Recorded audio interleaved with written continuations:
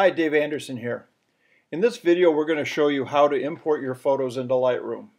It's a fairly simple process, and if you follow along we're going to show you the steps. So let's first minimize our Lightroom window. Okay, the first step is to create a folder on your computer where you want to store all of your photos. I have a folder that's called Lightroom Photo Resource Folder. We open that up, and you'll see inside that folder I have some subfolders. This is the first line of organization. Each one of these subfolders is for a particular event. So for example, if you went to Florida every year, you may have a folder called Florida, and when you get back from your trip you would import your pictures into that particular folder. Let's create a new folder for today's demo.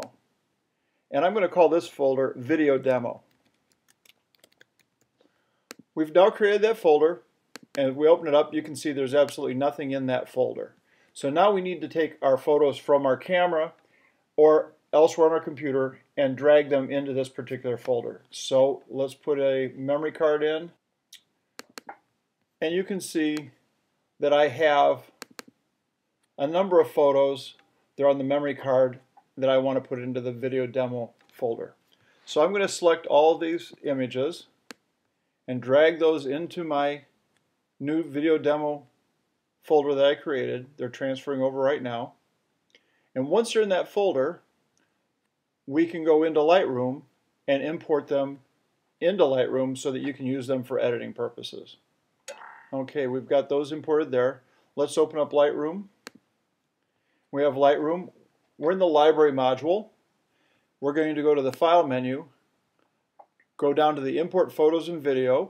We're going to select that. And what you now get is the import window, and on this particular window you can see a number of different items. The left hand side here is the source. We need to find out where those files are at.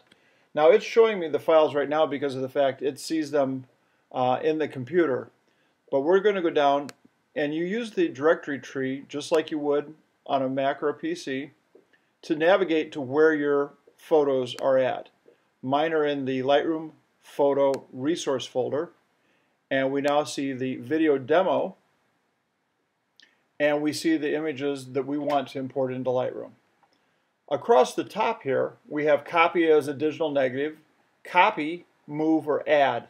We want to add because we don't want to make another copy and we don't want to move those files. We just want to add them so the Lightroom can see them as a resource that you can use to develop your particular picture. You can go into the develop mode to crop it, to adjust the exposure, and many other things that we'll talk about in other videos. Once we get to this point, we come over to this right hand column, and this is where you can add things like metadata for copyright, or you can add keywords. In this case we're going to add Video Demo as our keyword. We'll show you in future videos how you can add copyrights and how you can apply develop settings as you do imports, as well as how to use those keywords to search and find photos.